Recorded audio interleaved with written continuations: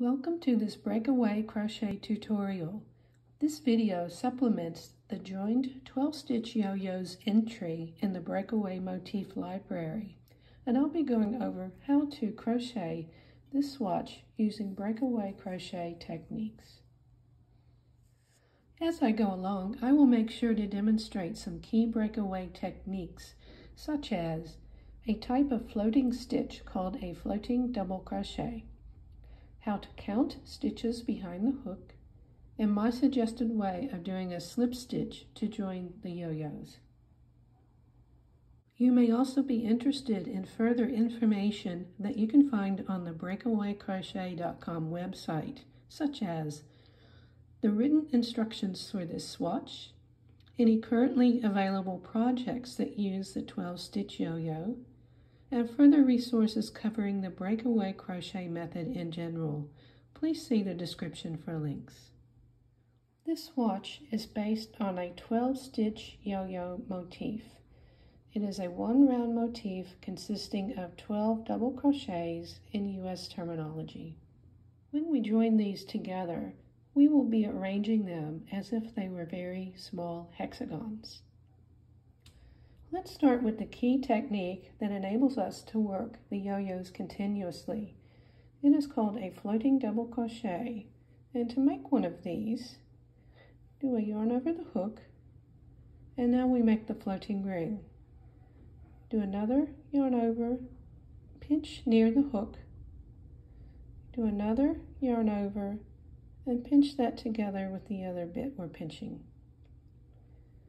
Yarn over and draw through the two pinched loops, and these two little loops here are the floating ring.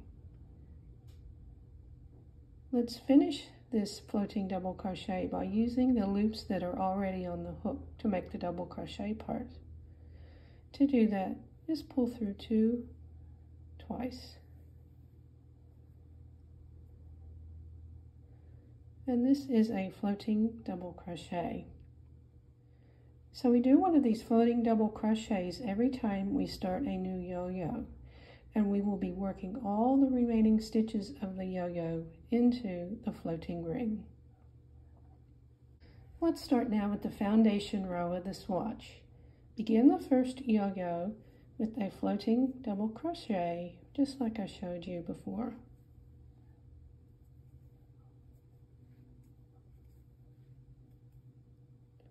Continue this first yo-yo with 5 more double crochets into the floating ring.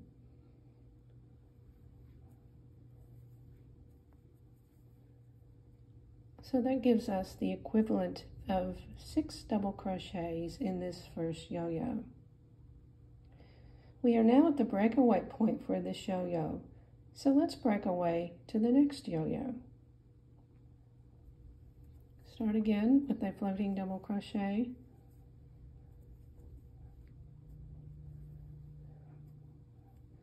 and 5 double crochets into this floating ring.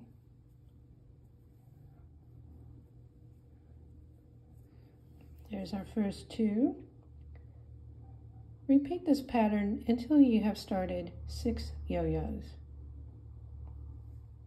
And this is how your completed foundation row should look. Let's now work the other side of these yo-yos on a return row. Continuing around the same yo-yo we ended on, work 6 more double crochets into its floating ring.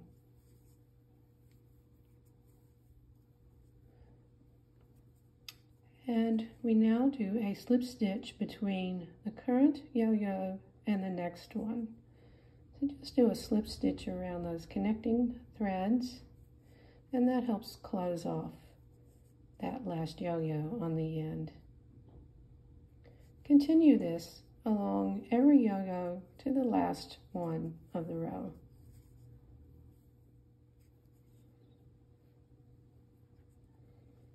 When we get to the last yo-yo, it is a little bit different.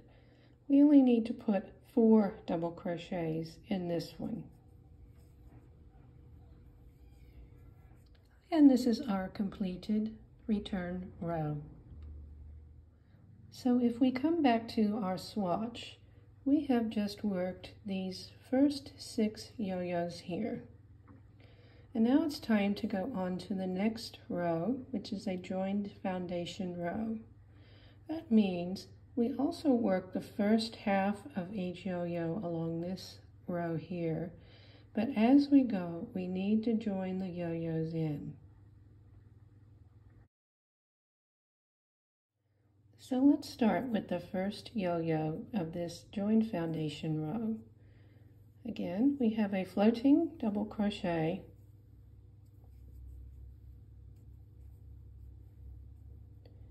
and we just need, for this yo-yo in particular, just one more double crochet, because now we are at the breakaway point to go to the next yo-yo. So go ahead and start the second yo-yo, again with a floating double crochet. And again, we just need one more double crochet in this yo-yo, and we are now at a joining point. A joining point means we need to make a slip stitch to join this new yo-yo to another one.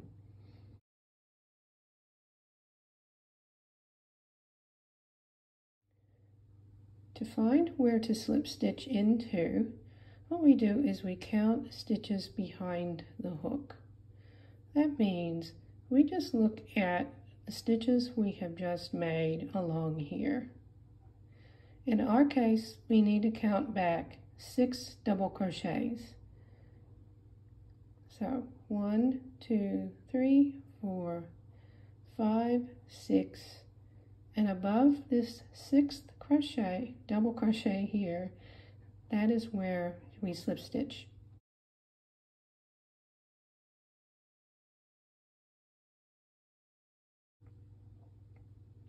My suggested way of doing a slip stitch is to just dip the hook back, go into the stitch, and pull everything to the left and finish the slip stitch. And that's join that yo-yo in where it needs to go. Continue with 2 more double crochets, and this puts us at the next joining point, and we find the joining point in just the same way, although it looks a little bit different.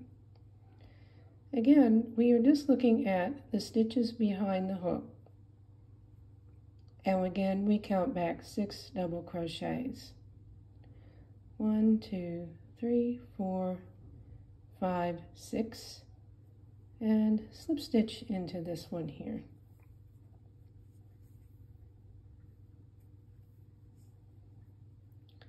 Finish this yo-yo with 2 more double crochets, and that brings us to the breaking point, and we continue along the row just like we've done here. So I've gone ahead and worked the first 6 yo-yos of this foundation row. We've got one more that hangs out here on the end. It is slightly different. Whereas these yo-yos had 2 joining points, the last one only has 1 joining point. So again, we started again with the floating double crochet and 1 double crochet.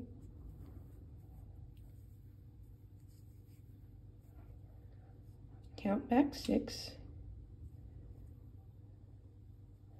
slip stitch in, and this time we finish this yo-yo with 4 double crochets. And that is our joined foundation row finished.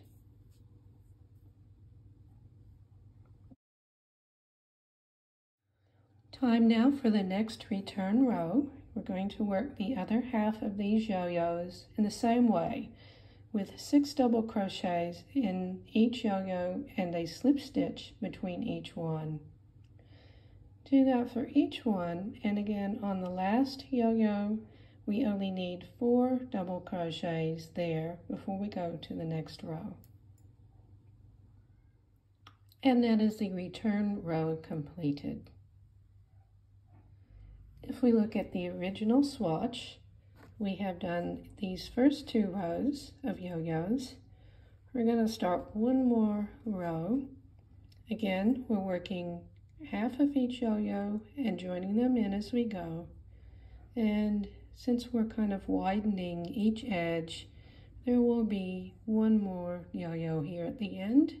So starting 8 yo-yos on this row. So just a quick review of that. Start the first yo-yo just with the floating double crochet and the first double crochet and break away to the next one. Start another floating double crochet, another double crochet, count back 6 double crochets and slip stitch into the 6th stitch, 2 more double crochets. We're at the next joining point, so again count back 6 and slip stitch into there, 2 more double crochets and break away to the next yo-yo. So continue that, and on the 8th one, remember we just have the 1 joining point and 4 double crochets at the end. That will be the little yo-yo that will be sitting right there. And here's the joined foundation row finished with 8 yo-yos started.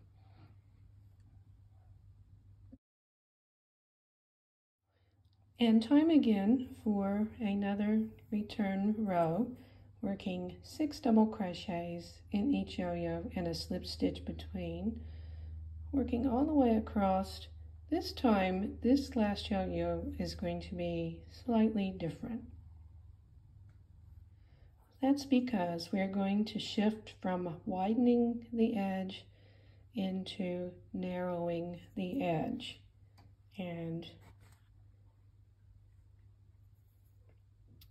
when we get to the end of this return row, that's where we will end up. So we are only going to need 2 double crochets in the last yo-yo to put us in the right position to start this yo-yo here. I'll go ahead and work that for you now.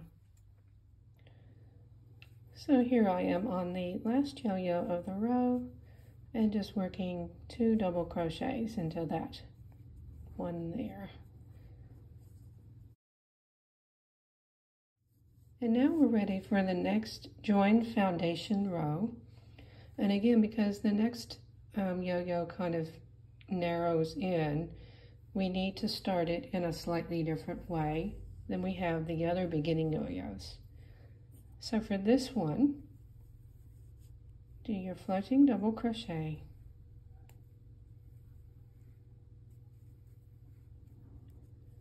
do the next double crochet, and instead of breaking away here, we go ahead and join it in. We're at a joining point. So count back 6, 1, 2, 3, 4, 5, 6, and join that in.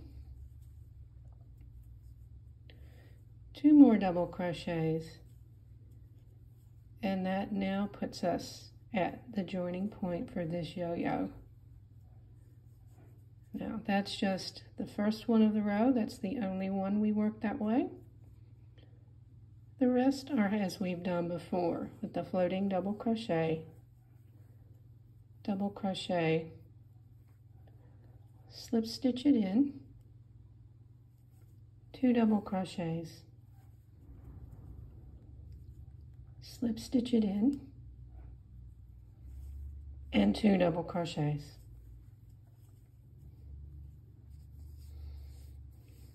So that's the first 2 of this row done. Work 1, 2, 3, 4, 5 more in just the same way as we've just done this one here. And that is this joined foundation row finished with our 7 yo-yos started.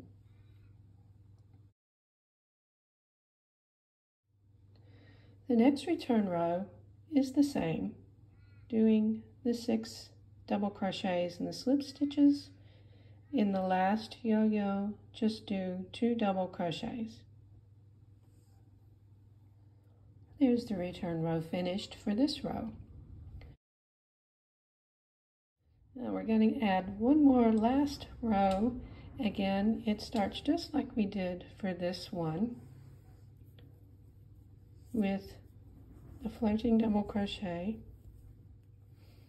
1 double crochet,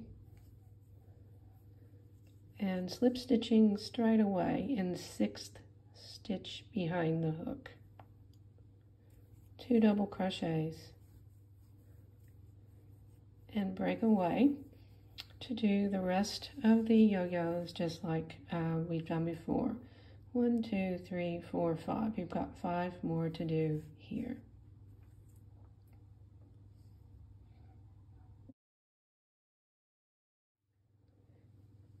And ready now for the last return row, worked just as we've done before, ending here on the last yo-yo.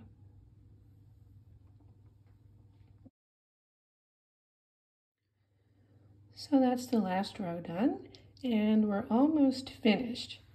Remember, these yo-yos on the edge here, we have not completed those yet, so it's time to do that now and finish the left edge.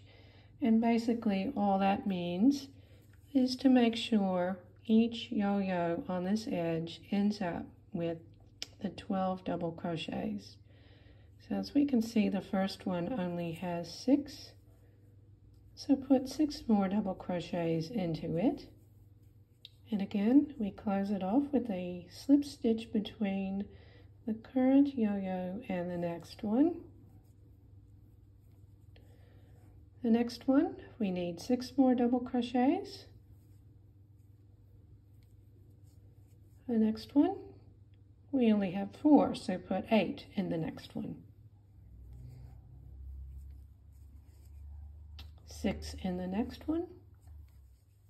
And the very last yo-yo, we know it's sewn because it has the yarn tail. For this one, we only need 2 more double crochets. And then we slip stitch into the next double crochet to finish this very last yo-yo off. And that's our swatch complete. So by learning how to make this swatch, it prepares you for any other project that might require a 12-stitch yo-yo that's in this sort of arrangement. If you have any questions, please let me know. Thanks for watching, and I hope to see you again soon.